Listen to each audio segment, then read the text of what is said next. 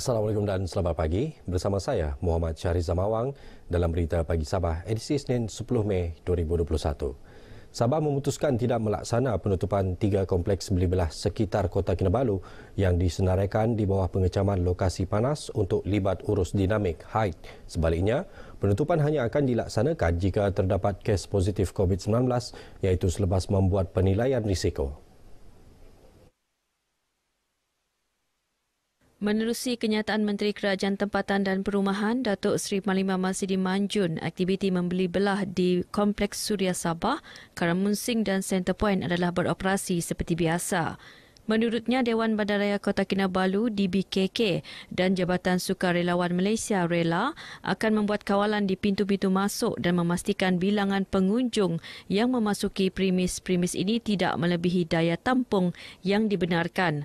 Pengunjung kompleks juga dikehendaki sentiasa mematuhi semua amalan SOP yang telah ditetapkan iaitu pendaftaran nama, memakai pelitup separuh muka, penjarakan fizikal serta membasuh tangan dan menggunakan cecair pembasmi kuman.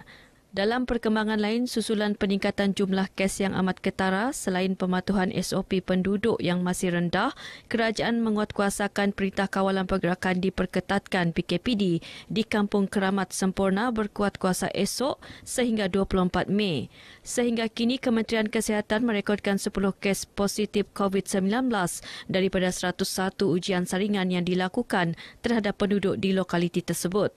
Semalam, Sabah merekodkan 61 kes positif baharu menjadikan jumlah kumulatif 58,857 kes. Tiada kes kematian dan kluster baharu dicatatkan. Tindakan kerajaan memperketat prosedur operasi standard SOP termasuk menyekat aktiviti rentas daerah dan negeri selain tidak membenarkan penganjuran aktiviti perhimpunan terutama semasa musim perayaan Hari Raya Aidilfitri seharusnya tidak dipandang remeh.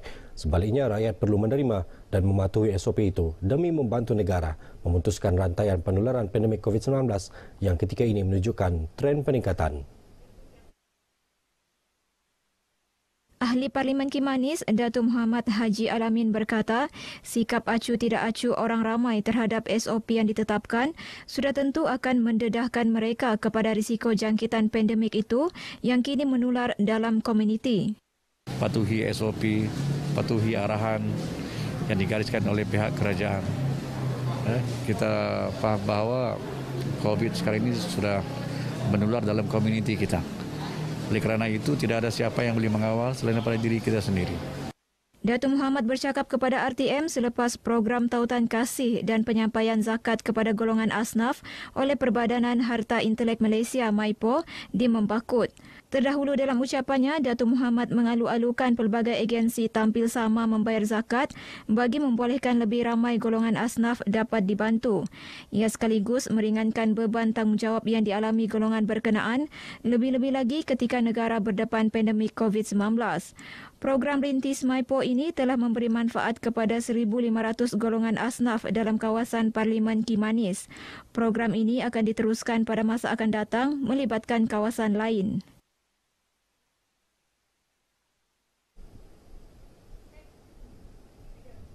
Seorang pesakit buah pinggang dan diabetes di Kampung Kota Bungan, Kota Belud menerima sumbangan berupa kerusi roda dan bakul makanan sumbangan Yayasan Dakwah Islamiah Malaysia, Yadim Sabah.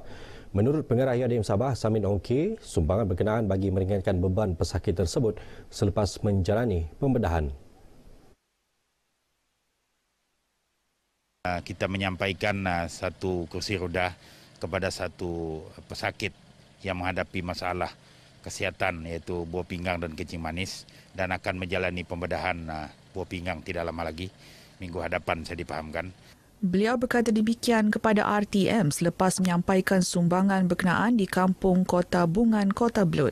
Sejurus itu, beliau turut meninjau teratak prihatin yang telah siap dibina anggota tentera darat menerusi sumbangan Yadim Sabah dan adun pintasan Fairuz Rendan serta orang ramai di daerah Kota Belud.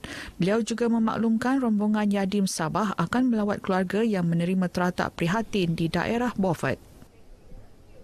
Sebanyak 200 kotak rezeki umat Ramadan diagihkan My Fund Action Sadakan kepada golongan kurang berkemampuan, khususnya asnaf di beberapa kawasan termasuk pulau di Sandakan, antaranya Kampung Ges, Kampung Garinono Batu 25, Kampung Mangkalinau dan Pulau Nunuyan. Ketua Sukarelawan My Fund Action Sandakan Muhammad Soleh Bashuan Baharudin berkata pihaknya turut mengagihkan 1,000 pek makanan berbuka puasa kepada golongan sasar dalam projek Special Iftar for Ummah. Pengagihan dilaksana di beberapa lokasi termasuk sekitar pusat bandar dan Mahatafis Sandakan. Kedua-dua program berkenaan melibatkan peruntukan berjumlah RM51,000 hasil dana daripada My Fund Action Sabah. Di Kampung Mangkalinau hari ini kami mengagikan 50 keluarga asnaf yang dapat kotak rezeki umat. Kemudian dalam kotak rezeki umat tu ada kurma lah untuk menjayakan misi Ramadan ni. Ada suntikan sebanyak RM51 khas untuk disandakan. Selain kotak bantuan ni, kami juga turut edarkan special iftar for ummah lah untuk makanan juada berbuka. Beliau ditemui RTM selepas pengagihan kotak rezeki umat Ramadan kepada asnaf di Masjid Jami' Al-Taqwa Kampung Mangkalinau. Syukur, terima kasih banyaklah kerana memberi sumbangan kepada kami lah, supaya dapat membantu meringan beban kami lah. Terima kasih kepada My Fund Action yang sudi memberi bantuan kotak makanan kepada masyarakat di sini. Dengan adanya bantuan pada hari ini, sekurang-kurangnya legalah masyarakat di sini. Dalam pada itu, Muhammad Soleh berharap lebih ramai golongan belia menyertai misi kesukarelawanan My Fund Action Sandakan bagi membantu golongan yang memerlukan. Setakat ini terdapat kira-kira 200 sukarelawan My Fund Action Sandakan yang bergerak aktif sejak Ogos tahun lalu. Kerjasama antara agensi kerajaan dan badan bukan kerajaan NGO dengan RTM Tawau berupaya menambah idea baharu dalam penyampaian dan penerbitan rancangan radio stesen berkenaan. Ketua Bahagian Rancangan Radio RTM Tawau, Normah Tohing berkata, kerjasama strategik itu sekaligus mengukuhkan lagi hubungan antara pendengar dan penyampai radio di daerah itu. Menurutnya, kerjasama itu juga menjayakan program jelajah Ramadan RTM peringkat Tawau dalam menyantuni 14 madrasah dan ma'had tahfiz sekitar Parlimen Tawau dan Kalabakan 30 April lalu. Mereka adalah pelengkap kepada kejayaan program jelajah Ramadan RTM Tawau yang kita adakan, yang cukup mendapat kerjasama daripada persatuan-persatuan sukarelawan, persatuan-persatuan NGO, ya, individu, ya, dan juga syarikat-syarikat. Beliau berkata demikian selepas Majlis Apresiasi bersama rakan-rakan strategik program jelajah Ramadan RTM peringkat daerah Tawau. Tawau merupakan lokasi ketiga jelajah Ramadan RTM 2021 selepas Keningau dan Sandakan. Jelajah berkenaan yang dilaksana mengikut SOP ketat disertai penyampai radio dan kaki tangan RTM Tawau serta 11 rakan strategik termasuk NGO melibatkan 20 kenderaan pelbagai jenis. Tanggungjawab melatih anak-anak berpuasa di awal usia mereka bukanlah tugas mudah, apatah lagi kepada anak istimewa. Meskipun demikian, ibu tabah ini, Ustazah Nordianah Alwi, tetap gigih mendidik anaknya Muhammad Iman Ashar 10 tahun, seorang kanak-kanak istimewa untuk berpuasa penuh pada bulan Ramadan. Ikuti laporan wartawan Mazrona Kalinggalan.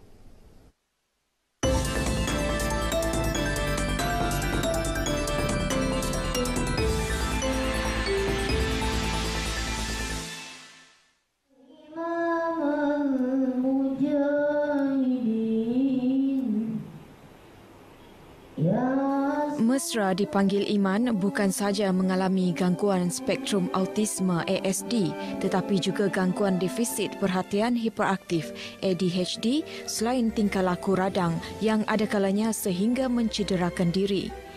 Ibunya, Ustazah Nordianah, tidak pernah menjadikan keadaan Iman sebagai alasan untuk tidak mendidiknya menjalankan rukun Islam ketiga itu.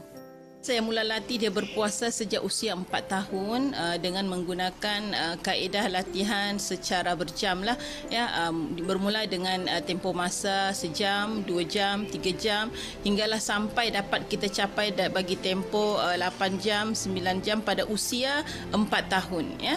Maksudnya setiap hari itu saya latih by hour dan saya tengok sejauh mana dia mampu capai, ya.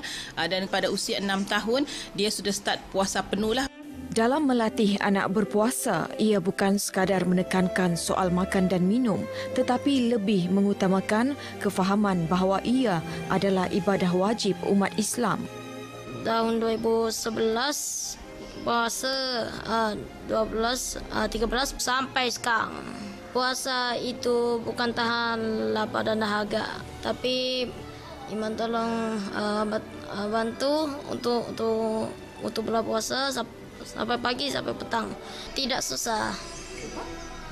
Sebab Iman puasa full. Ketika berpuasa, Iman mengisi masa dengan membaca Al-Quran dan menulis kad. Memandangkan Iman tidak gemar makanan berat dan mempunyai spesifikasi tertentu dalam pemakanannya, ibunya teliti dalam pemilihan menu bagi memastikan Iman dibekalkan tenaga mencukupi. Iman tidur awal jam pukul 9.50 kan. Lepas tu Iman bangun jam pukul 4. Lepas tu habis sahur. Lepas habis sahur jam pukul 4.40 kan. Solat subuh berjemaah. Apa yang mampu dicapai hari ini bukanlah sesuatu yang mudah jika tiada usaha keras Iman sendiri dan kedua ibu bapanya. Pada usia 6 tahun ni pernah berlaku satu situasi di mana dia enggan untuk berbuka puasa, di mana dia mahu berpuasa sehinggalah ke hari keesokannya menyebabkan dia mengalami gastrik. Pada ketika itulah doktor melakukan observasi bagaimana nak convince cara dia berfikir. Alhamdulillah kami dapat memperbetulkan semula cara pemikirannya bahawa berpuasa itu tidak perlulah bagi tempoh 24 jam. Selain itu, adik Iman, Nur Imanina Azhar, 8 tahun juga mempunyai penyakit sama dengan Iman. Meskipun demikian, ibu tabah itu tetap kuat dan berazam mendidik Imanina seperti mana mendidik Iman sehingga kini. Jika ibu yang normal turut berhadapan cabaran dalam mendidik anak menjalani ibadah puasa seawal usia, ini kan pula ibu kepada anak istimewa ini. Namun ia tidak menjadi penghalang buat Ustazah Nordiana memastikan anaknya menjalani ibadah puasa sama seperti yang lain. Kuncinya, jangan mudah berputus asa. Mazrona Kalinggalan, Berita RTM. Sekian berita Pagi Sabah. Bersama menjayakan program imunisasi COVID-19 kebangsaan. Lindung diri, lindung semua. Saya Muhammad Syariza Mawang. Assalamualaikum dan salam hormat.